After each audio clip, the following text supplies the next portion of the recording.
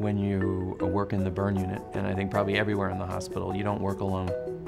And so as soon as one person becomes two and then a full multidisciplinary team, communication is central to everything. We all have iPhones, which it sounds pretty simple, but this single tool allows an entire team of 120 staff, including 80 nurses, to communicate using the same tool.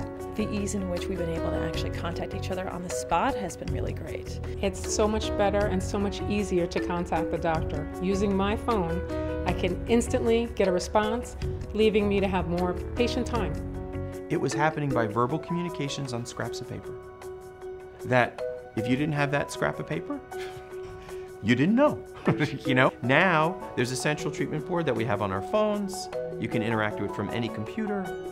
And if you want to know when the doctor's available, the patients they want to see, the operations coming up, whether or not they're confirmed, burn treatment board.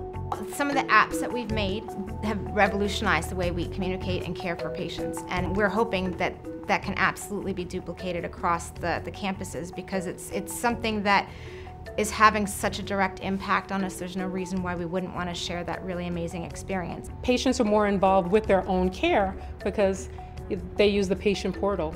They can see what their lab works are. They can email the doctor. It's instant gratification. When the patients want to talk to their nurse, they can ring the call bell, or they can text the nurse. Do you like doing games? Yeah, and it's only in this hospital? Yes, it's only, yep.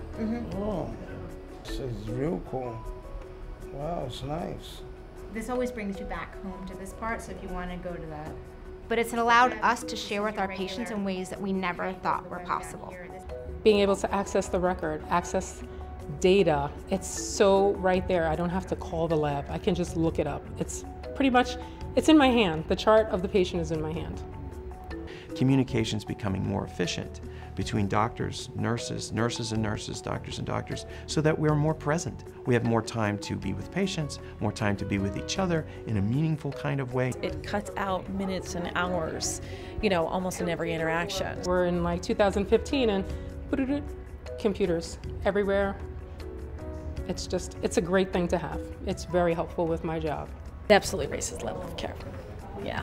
I think that we have an incredibly talented team of IT and clinical people in this building that have vision and technology and the clinical know-how to make things come together, and I would hope there's no upper limit to where we can go with this. You know, this is a big country with a lot of people interested in this. How do we integrate IT in American healthcare today? These are things everybody wants to know, and we're finding them out at New York-Presbyterian.